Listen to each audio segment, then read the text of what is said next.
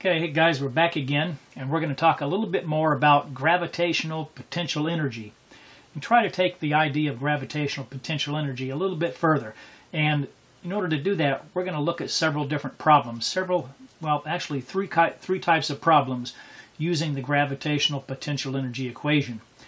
Well, if you recall, back a few video clips ago, I introduced you to the magic triangle to help you skip a little bit of algebra to rearrange an equation. And normally we had that triangle divided up into three parts because we were using equations like force equals mass times acceleration, which had three variables in it. But now we're going to be looking at this equation, the gravitational potential energy equation, that says GPE, gravitational potential energy, equals mass times gravity times height. So instead of dividing this up into three sections, we're actually going to divide it up into four sections. And the way this works is we know that here that gravitational potential energy, GPE, equals mass times gravity times height. So that gives us just a simple way to rearrange this equation to solve. Well, really, we can solve the equation four different ways. And given any particular situation, we could solve for gravitational potential energy if we're given mass, gravity, and height. We could also solve for mass if we were given gravitational potential energy, gravity, and height. And we could solve for height if we were given gravitational potential energy, mass, and gravity, the acceleration due to gravity. And then, of course, also because, hey, not all problems happen on the Earth. We might have to solve for the acceleration due to gravity. We might be talking about something's gravitational potential energy on the Moon, which has 1/6 as much gravity as the Earth. The gravitational acceleration on the Moon is 1.66 meters per second squared. So we might actually have to find the acceleration due to gravity. And the acceleration due to gravity would be gravity equals GPE divided by mass times height. Remember that these vertical lines here stand for multiplication, and this is a division line. So when we're using this to help us rearrange the equation, we need to remember that. Well, let's take a look at three different situations. And the three situations are going to be similar. We're going to be working with an object. We'll call it a ball. And we're going to take this object and we're going to put it up on top of the shelf. And we're going to look at three different problems very similar to that.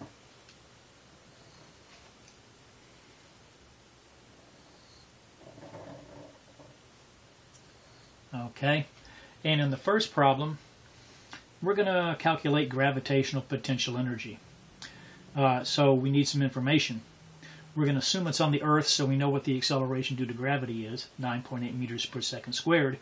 We're going to give this ball a mass, and I'm going to give it a mass of 10 kilograms. And we're going to give the shelf up here a height above the floor of 3 meters. Well, if we're going to calculate gravitational potential energy, pretty darn easy to do here. We simply set up the problem. Gravitational potential energy equals mass times gravity times height. Second step, mass is 10 kilograms times the acceleration due to gravity, and I said it was on the Earth, so we have 9.8 meters per second squared times the height, and we have the height of 3 meters. So when we work this out, and I'm going to round this 9.8 off to 10 meters per second squared. And I can do that because I really only have one significant digit.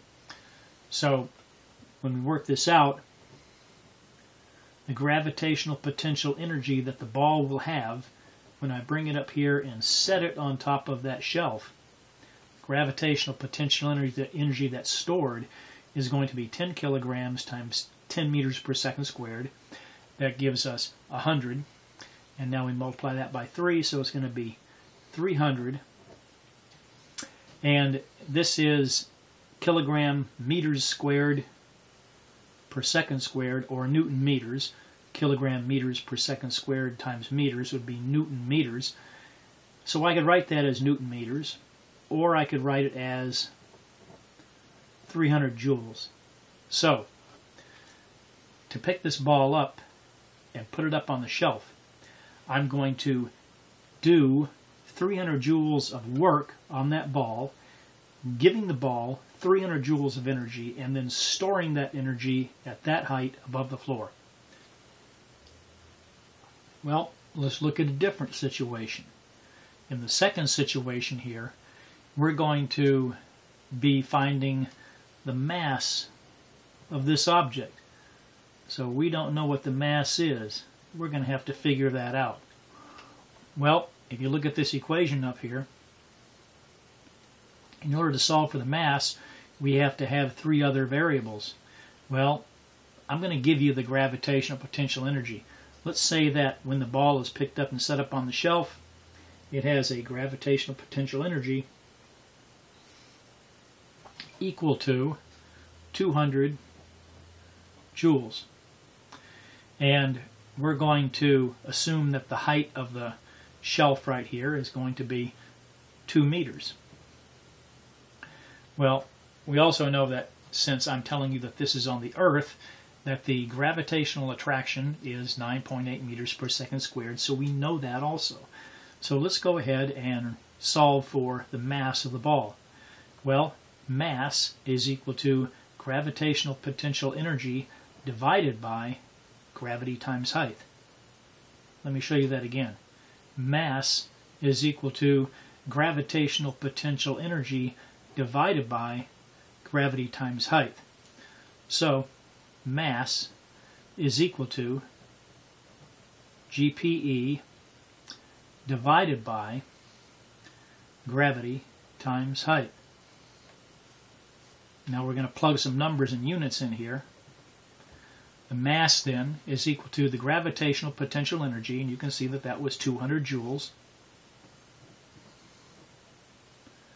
divided by gravity, which is 9.8 meters per second squared, times the height, and the height I gave you was 2 meters. So, let's see, 9.8, I'm going to round that to 10. 10 times 2 gives me 20, and 200 divided by 20 is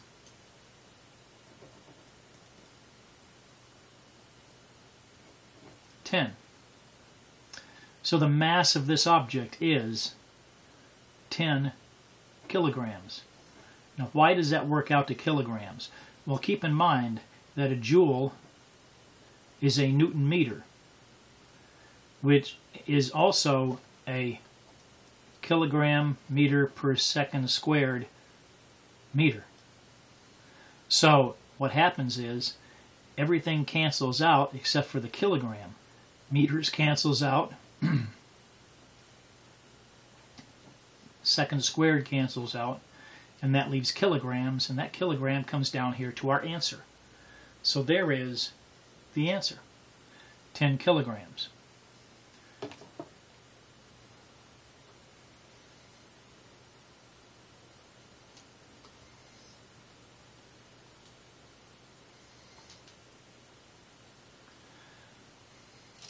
Okay, let's take a look at the third problem over here. In the third problem, we're going to find the height that this object was lifted.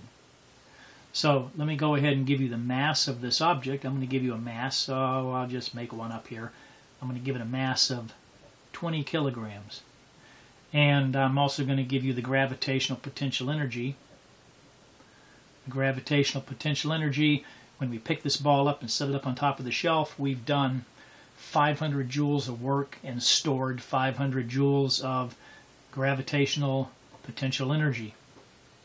So, and again, I'm going to assume that this is on the Earth, so we're going to use 9.8 meters per second squared for the acceleration due to gravity. So let's go ahead and set the problem up. Now we're going to solve for height. So the first thing I write down here is just h equals. And let's go over here and figure out how we're going to do this. Height is equal to gravitational potential energy divided by mass times gravity. So height is equal to gravitational potential energy divided by mass times gravity. So let's go ahead and plug some numbers in. The gravitational potential energy that I gave you in the problem was 500 joules. And the mass is 20 kilograms.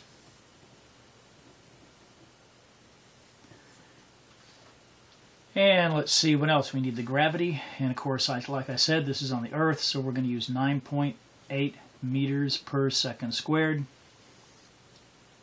Solve for the height. That's 20 times 10.